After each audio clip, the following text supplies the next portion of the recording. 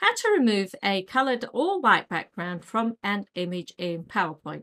Hi, Kerry here from Dream Creative Bee, and welcome to my channel where we show you how to make money online with KDP, low content books and Etsy with new training every week, so be sure to hit the big red subscribe button. In my previous video I actually showed you how to create a copy this picture activity, and if you want to check that out it will be in the top right hand card or it'll be down in the description.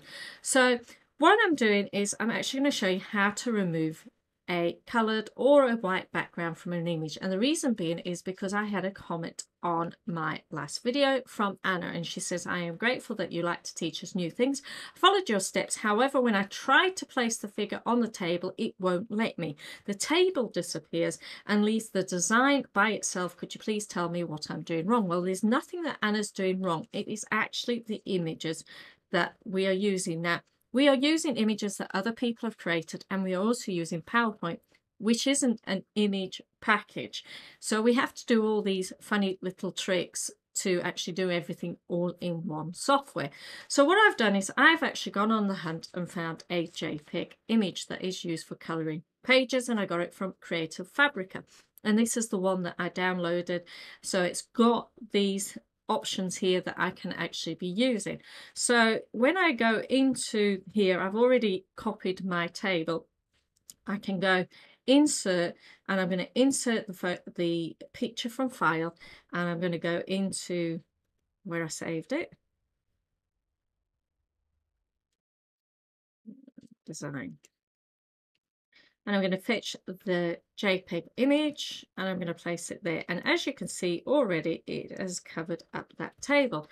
Now I thought, well, maybe I could just move it around, so I've opened up the selection pane, and the way you open the selection pane up, if you haven't got it, is on the home tab. There's an arrange here and you can see it says selection pane, so you would just select that, and I just deselected it there, so I want it back. So what I could have done is I could have just transferred my table above my picture. Now the reason why you can actually see through it is because my table has shading of no fill. Now if I had shading of a white fill, again you wouldn't see the picture. So I'm going to just put that back to no fill. And if I move that back, now this was the main issue, so I'm going to show you this trick, and this trick works for any JPEG image. So make sure you're on picture format and that is selected, then go to color, go down here to where it says set transparent color, click on it, and you should get this little like funny arrow. All you do is just click on it and it takes away that background. It's giving us the transparency for that color, which happened to be white. So I can go in now and I can actually crop the word apple away, click away, and now I can maneuver the apple exactly where I wanted it. Now the previous images I used in this video, they did not have any backgrounds or anything. They were just purely line art. So I went to Vecteezy, which does free images as well as paid images. Now if you're using a free one, which this one is, you need to put attribution into it somewhere in your book saying you've used Vecteezy and name the artist as well. So what I did is I got hold of that picture, and that picture actually was an SVG, but if it isn't an SVG or a JPEG or a PNG that you can use, you go to Convertio, because often they come out as EPS, and then you convert the picture to an SVG or a JPEG or a PNG if it's an EPS, because PowerPoint doesn't take EPS, but it does take SVGs, JPEGs and PNGs. And I have done previous videos showing you how to clean up SVGs. If you want to check that out, it'll be in the top right hand corner, and again it'll be down in the description. So let's go back here, and I've already converted a file to SVG. So I'm going to go insert and I'm going to go to picture from file. And the reason why we want to use the SVG is because, and I'll also show you in the JPEG as well. So this time I'm just going to insert the SVG, and I'll show you moving like that grey background as well. So here we've got it. I can just resize it if I want. And the reason why we like SVGs is because you can resize it and there's no pixelation. Whereas if you resize the JPEG, you get that pixelation in your images. So we're on graphic format.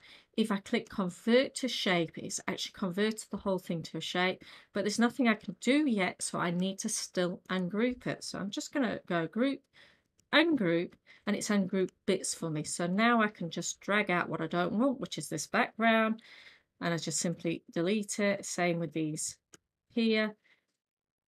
And then what I'm going to do is I'm just going to go into table and remove it so I can actually get rid of some more, because there's still some things grouped here. So select that, right click on it and ungroup. So now I just want to get rid of Angular. I'm going to get rid of coloring book, and then I'm going to actually regroup this image, but I don't need to. Yeah, don't need to. So I can just resize it and bring back my table by putting the eye back on. And I'm quite happy with where that's placed, and that is ready for copy this picture. So what we'll do is we'll copy the slide, duplicate it, Command D or Control D. I'm going to get rid of that graphic there. I'm just pressing delete, and then I'll do it again with the JPEG. So I should do insert, picture from file, and I'm going to choose the JPEG image, insert, and obviously if you've only got a JPEG image, again go to the color, set transparency, and again click there, and it's just taken the white off. And if I wanted the gray and I did that again, it would actually bring the white back, because it can only do one color at a time.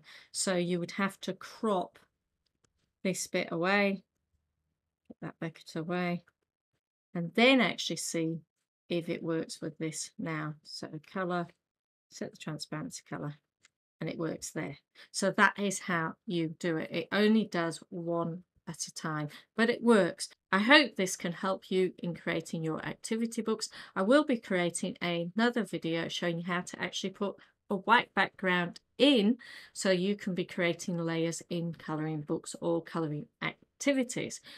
So if you like this video, please give it a thumbs up. Don't forget to hit the little bee above my head to subscribe to the channel. Also, don't forget to check out how to create a copy this picture book in PowerPoint, and don't forget to check out how to clean SVGs images up.